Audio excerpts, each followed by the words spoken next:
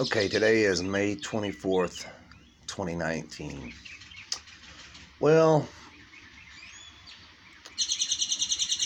last night, before I went to bed, I don't know what all the denominations out here preach. And I looked up a couple of quick videos before I went to bed to hear what people believed about, what some of these denominations believe. Um,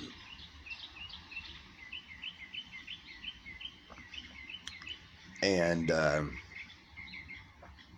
may have messed up in the past by saying something. I don't know if I don't know. I just sure hope I didn't mess up. Because, I saw that there are a lot of denominations out here that don't believe in the Trinity. And it doesn't help when people take scriptures out of the Bible. And they have taken scriptures out of the Bible. And I don't really want to talk about a certain denomination because I know there are multiple denominations. But this, again, professing it, reading it, and living for the Word is what it's all about. To go around saying you have to profess it, I wouldn't be surprised if you have to. But it doesn't help when two of the biggest Bibles out there, one says yes. One has it in there listed as Jesus and God and the Holy Spirit are one, and the other one, the other Bible, the NIV, does not.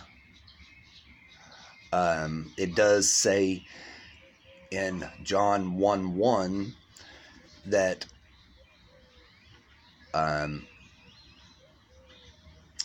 in the beginning is the Word, which is Christ. The Word was with God, and the Word is God. And that is a Trinity too. That's another Trinity scripture. And I don't know why this ever came up, that people battle out here with that. Because like I said, if you believe the Word and you lived it, that's what matters. But I could see how that if a person denied in the Trinity, that they may not inherit the kingdom. It sounds pretty relevant when you find out that the Word became flesh, and that's Christ. And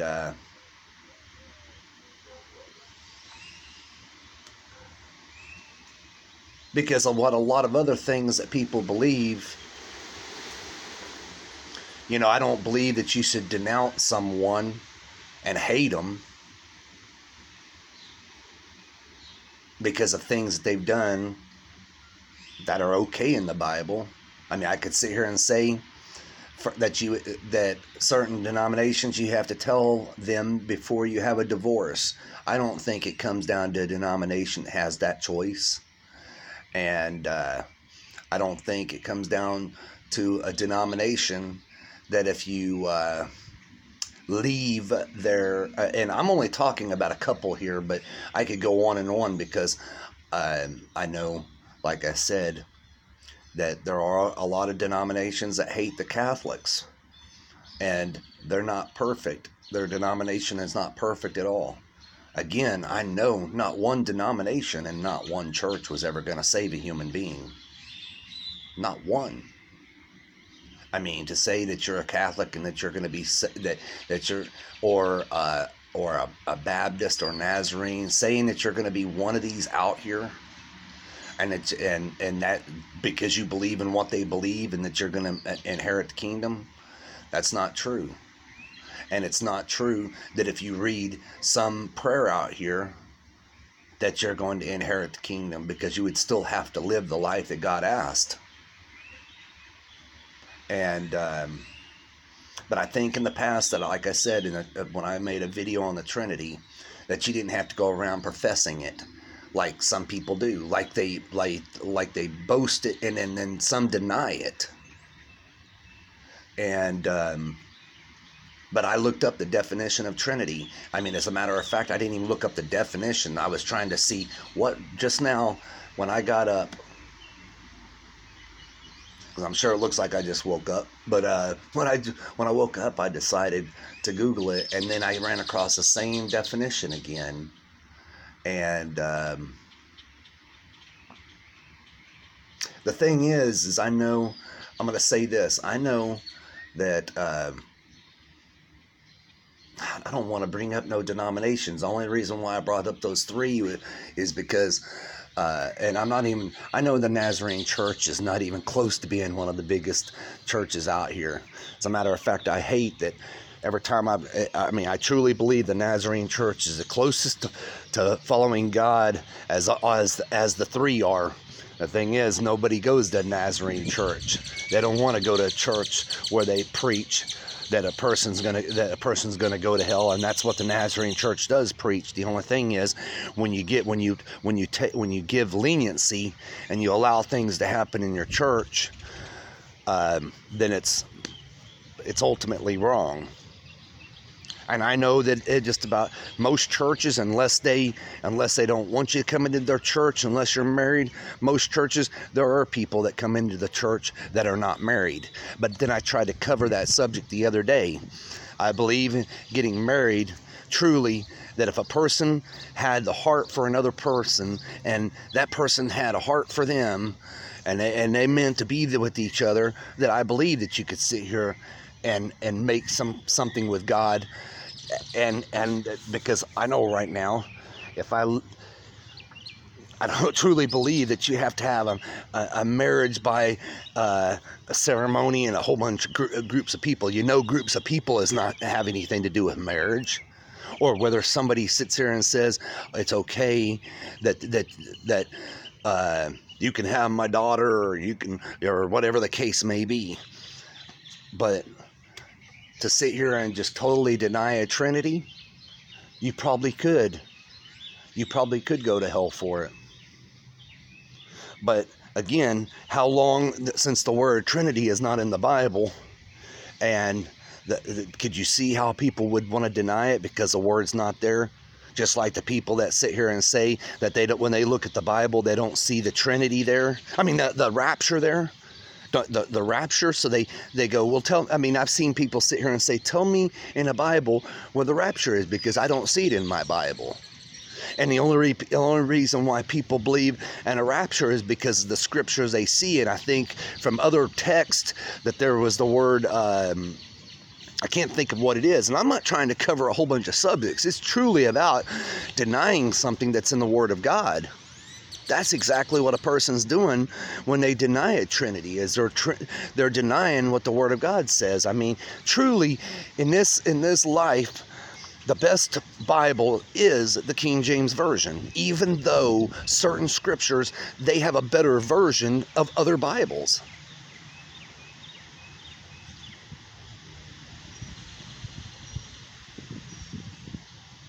I mean, to take the deity, to take and deny how important Christ is, and knowing He's going to be the one that judges us.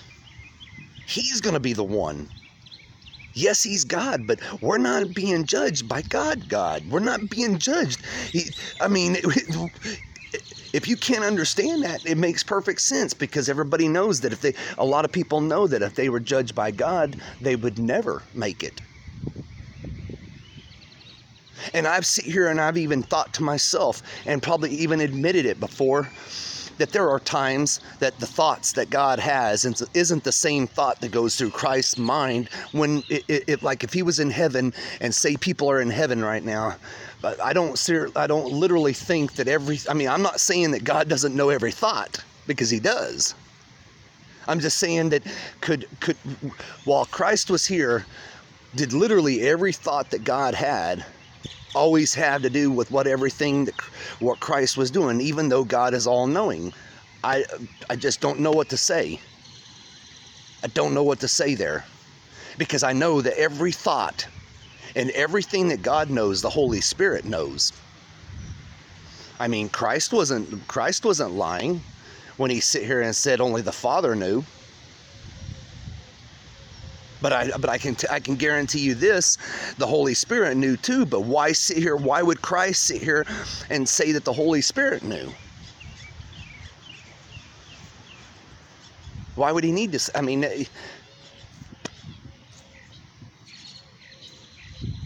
and I'm sure somebody goes, "Oh man, you should have never said that. You should have never said that, Jeff."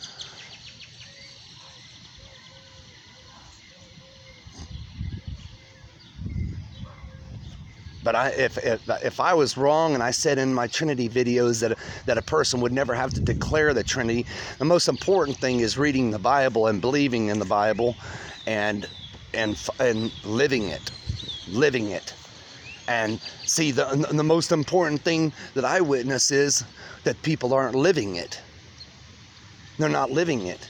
If I wanted to bring up denominations, how could you denounce someone and never have anything to do with someone again? Because that's just like hate.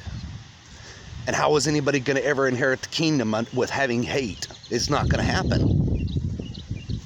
It's not going to happen. I'm telling you, I know right now, people just think that God's more lenient than he is, and he's not. I mean, if it sits there and says something in the Word, and you're not going to make it, I mean, that you're not going to be forgiven if you're not willing to forgive someone else, then I would think I'd have to worry about whether I sit here and hate someone or not.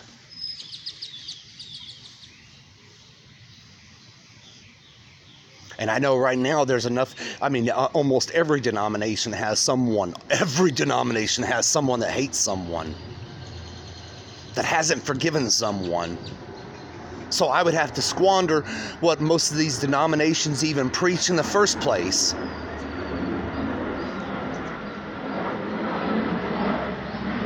Because, yes, the two most important things Christ said is love God with everything and love everyone.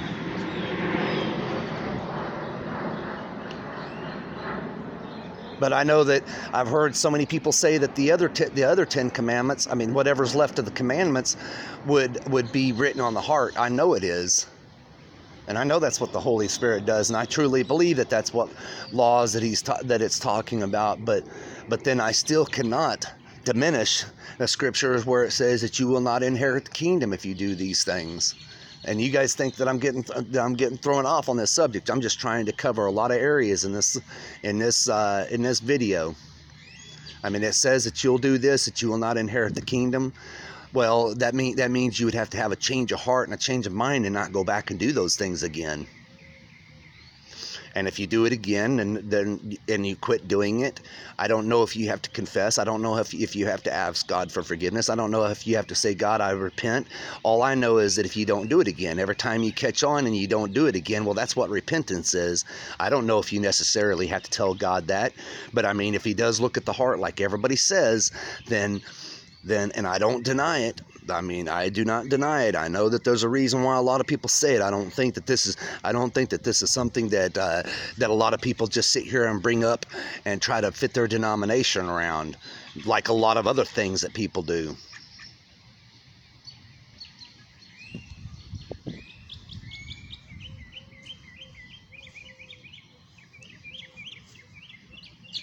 I mean, I don't even know what to say. I just, what so many denominations out here, or religions or whatever, they preach against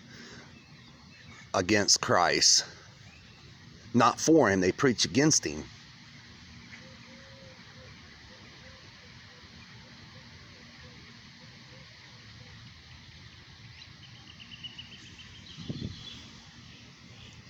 And preaching against him, I don't see how anybody can inherit the kingdom. Not giving him the credit in his place of what he's done, and he did it.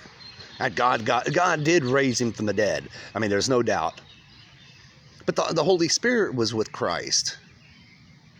See? I mean,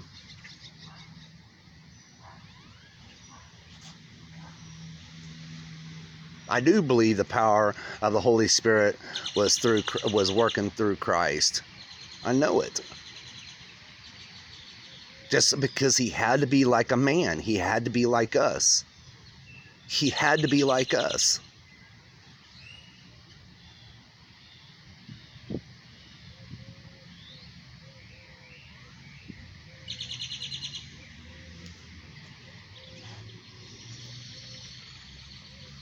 But to not give him credit for all the credit that's due, I mean, it could really hurt someone in the future.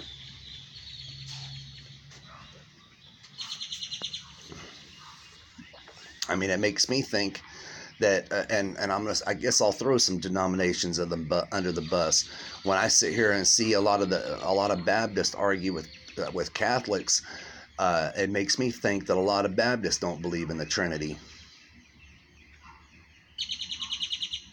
But then most people read the NIV version, correct? Am I right? I mean, do not most Baptists read the NIV version?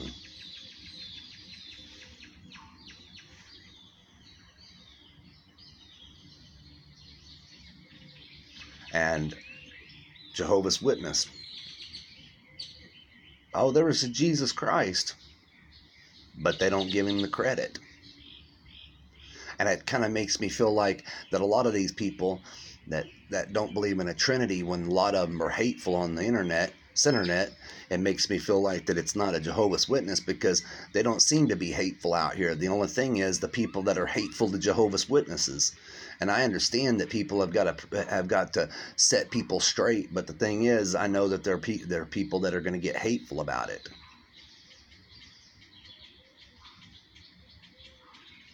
And it doesn't solve anything.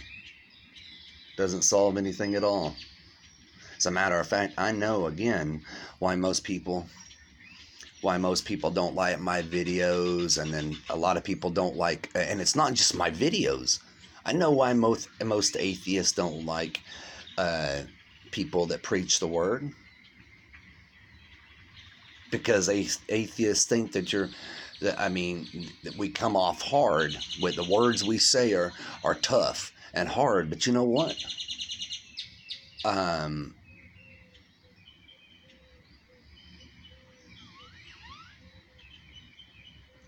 You know, it seems like everybody thinks they've got the right denomination, but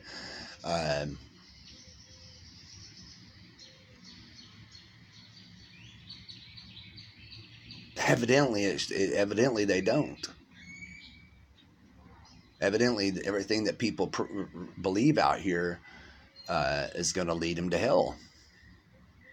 You know, I found, I've got to end it on that. I mean, I found a beautiful, probably one of the most beautiful articles, and I got to find a cell phone or something so I can read from it. And that's it. Got to end this video.